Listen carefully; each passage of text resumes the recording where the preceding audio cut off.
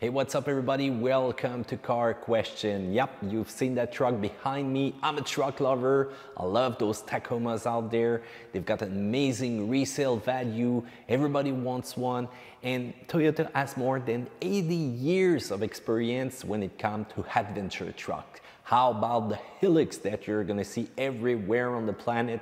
I went to Thailand, I saw so many of those trucks, and believe me, they're real workhorse. How about those Land Cruiser? How about the FG Cruiser, which is now no more available here in North America? Yep, even the wolves are crying this one.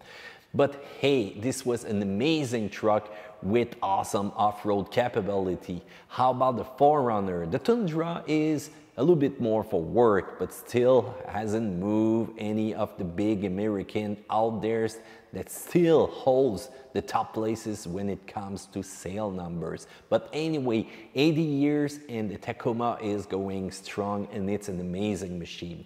For 2018, well, they added the Toyota Safety Sense P package to that, and you've got the new limited model that we have right there behind us with the short box, double cab with the V6. So for who might that be, those kind of little truck? Well, somebody wants a compact, a truck that you can bring into town and still find some parking space, but when it's gonna come to towing, it's gonna be capable.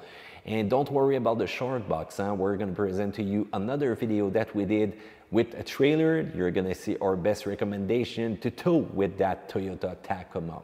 And by the way, if you want to see a complete and full review, I know we filmed that a few years ago, but it's still good. You can go on and check out the Toyota Tacoma in its great environment in the sand, doing some little off-road tests just like what we like. Feel free to go check that out. So today it's going to be a quick review of that truck. When you look at the exterior, I love the double cab feature, I love the styling, and how about that chrome that you see right there in the front grille? You've got LED lighting also. The thing that I'm not sure about is that plastic protector right there, which is for fuel economy, I know, but it's not really a use when it's gonna come to off-road. You've got also the Toyota embossed tailgate with the integrated spoiler. You've got the chrome sidebar step, and you've got the mentioned limited right there on the side. But the box, I know it's small, but remember, you can tow with that vehicle. When you check inside, the only downside is adjustment for the driver and the passenger. You pay more than $40K right now for that truck, and you don't have any electrical adjustment for your seat. And how about the steering wheel? Well, it's only gonna move 1 inch. That's not too much when you want to roll with comfort. You know, the Japanese didn't really understand what comfort is right there inside the Tacoma. So you still got a little bit of plastic though also, and you've got that GoPro camera mount that you can use. This is perfect for your adventure. You've got the premium JBL Display audio system with a 7-inch screen. You've got premium leather seat, and you've got also right there in the back enough spaces for your passenger. But remember, this is a compact truck. This is not a full-size truck. So you've got some storage underneath the seat. You can fold them if you want. It's gonna make a perfect surface if you want to put some stuff on that or simply have to work on something. And once again, passenger in the rear are gonna be okay with space, but it's not too much. So if they're really tall and you've got a tall person right there in front, you might have a conflict right there settling on interior space. Let's talk about the engine. Well, the one that we have right there inside is the V6, the 3.5 liter Atkinson, 278 horsepower, 265 pound-feet of torque. You can still get the 4-cylinder in other version of the Tacoma, but 159 horsepower in the 2.7 liter 4-cylinder, 180 pound-foot of torque. That's not really impressive. Both engines got variable valve timing, electronic throttles control system, and other features to maximize the power over a wide RPM band, while also maximizing fuel efficiency. You've got also Atkinson cycle with the 3.5, but this engine needs to rev. It needs to go to higher RPM to really feel that power in that acceleration and that sound also. When they move from the 4 liter to the 3.5 liter, A lot of buyers were kind of unsatisfied with that new engine. You know, the low-end torque that you want when you're off-road, the low-end torque that you want when you're towing something, and how about when you're fully loaded? It's important to get some low torque power. So it's kind of missing that. You really have to make the engine rev before feeling something. You still got two choices of transmission, the 6-speed manual and the 6-speed automatic that we have right here inside that vehicle. You've got the sports mode that you can shift to and get a little bit of a manual feeling. The one that we have right here is four-wheel drive only, and you've got an auto limited slip rear differential. It's called an auto lock feature. It's not really powerful. It's not mechanical like the competition out there. So it's not going to fully lock, but it's going to use the brake to simply slow down the wheel that's spinning and give you better traction. But remember, it doesn't replace a good locker. Towing capacity will vary from 3,500 pounds to 6,500 pounds. And with the limited model that we have in the back, we've got the trailer sway control system, 7-pin trailer wear harness, and we've got the class 4 trailer hitch, which is perfect to tow a really big load. So we did a video with a trailer, go check that out. So since the box is small in the rear, the cargo, you cannot even put an ATV in there without having the panel open. And I think for some people it might be an issue, but still we wanted to test with a trailer, and you're gonna see a great video about that. So when it's come to road handling, well, the acceleration, you need to rev it. And when you're loading it, yep, you still need to rev that engine. So 0 to 60 miles per hour is said to be around 8.1 seconds. We will test that once again. You're gonna see that when it's come to reality, with winter tires, with all the liquids inside, and when you're loaded, and when you're at a certain sea level, something's changing. Yep, you don't do the same numbers. But remember, the acceleration are adequate, and it's not its intended mission to be sporty. You've got the low RPM power, which is unimpressive. You've got also an ECT power button that you can press inside the vehicle, and it's gonna alter the shift points for more immediate response, and you're gonna feel the accelerator to be more frenzy, but it must be reselected every time you restart the truck. Braking, have you seen the rear brake? Yep, it's a drum brake. Oh, the competition is all disc everywhere, so why stick with that?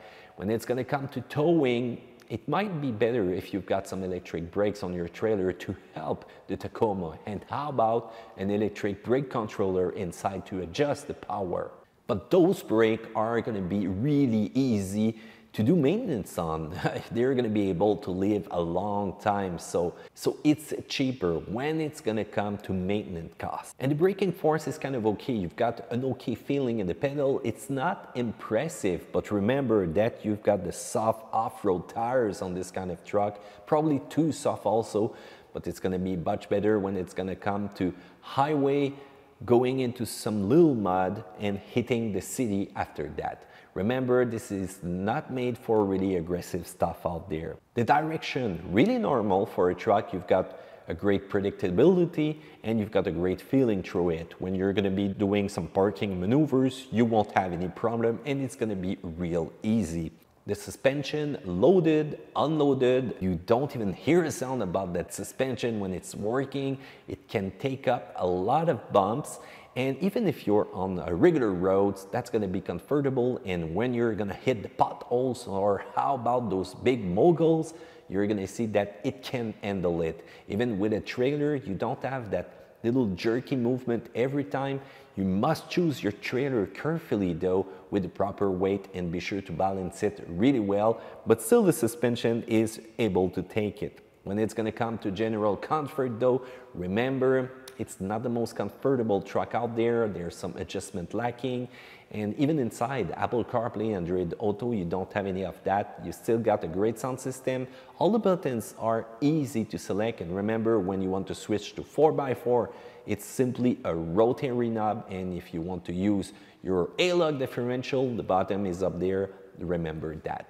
Otherwise, when it's gonna come to security, well, every Tacoma this year got the Safety Sense P package. So you've got pre-collision system with pedestrian detection, lane departure alert, automatic high beam, and dynamic radar cruise control. You've got that rear view camera that really needs some fine tuning. I don't know, the precision, the quality is not really there. How about some HD camera, please? And the contrast that I had with the truck when it's gonna come dark out there, I had to get out and check it for myself to be sure that I was right there on target to simply attach the triader. You've got the blind spot monitor that are gonna react also to every car around you. That's fine, but when you're attaching a triader, well, if you're turning, you're gonna see the blind spot monitor simply turning on, and it's gonna divert your attention. So you might want to turn it off if you're towing, but hey, you need that if there's a car hiding, so you got to be careful with that system. You've got also a clearance and backup sonar. This is really great when it's going to come to parking maneuvers out there. And you've got one essential safety feature, the rear cross traffic alert. When it's going to come to fuel consumption though, on papers, 13.2 in town, 10.7 on the highway. That's kind of high for a 3.5 engine and the transmission in that truck. What's happening, Toyota? And when you're going to be towing, ooh, it's going to go up to 15, 16, 17, 18. And I was not even fully loaded with the trailer. So you're going to have to be careful with your acceleration, and still keep in mind that it's not the most efficient truck out there with some diesel option that the competition can offer to you. So let's talk about the competition. And by the way, we're gonna do a video where we're gonna announce our favorite compact truck of the year. So we're gonna simply blast through those names. The Nissan Frontier, well, is probably the oldest truck out there. Not the best one when it's gonna come to road handling, but still a little performer when it's gonna come to off-road. You have also the Honda Ridgeline, which is probably one of the best when it's gonna come to road handling in the city. So it's probably more a city truck than an adventure truck like this one. The Chevrolet Colorado with the ZR2 option with the personalization that you can do. Ooh, I love that. And how about the GMC Canyon? Well, with the Denali package, it's full luxury out there. So you will have more competition soon, but hey, go see that video that we did where it's gonna be a face-off to find the best 2018 truck of Car Question. Still, let's talk about the minus points and the plus points of the Tacoma. Well, when it's gonna come to interior comfort, you're gonna search your electric button, you're gonna search the perfect adjustment for your steering wheel, and you won't find it. If you're tall like me, you will see your legs go really high, and that's why I prefer my Tundra right now, because you've got more space inside. You're gonna see that you won't find any Apple CarPlay or Android Auto, so if you're a fanatic of those super smartphone system, well, you're gonna be sorry.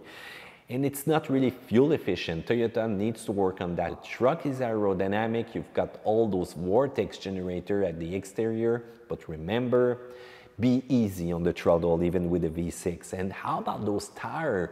Why such skinny tires on an off-road adventure truck? Well, I don't know. Please tell me why. So on the plus side, you've got those awesome off-road capability. You've got that awesome resale value, which is incredible with that truck over time. When it's gonna come to the box in the rear, you're gonna find that it's really well lighted. You will have all the connectors that you need to do some work. And how about those anchor points to make sure that your cargo holds still inside? And remember, this is the perfect truck for adventure, for off-road, and also in the city because it's kind of maneuverable. So there you go. What do you think about that? Feel free to comment in the section down there below. Don't forget, we've got a full video of the Tacoma that we did. Go and check that out in the channel. Subscribe to Car Question, do a thumbs up, and remember, we will have more video for you. Take care.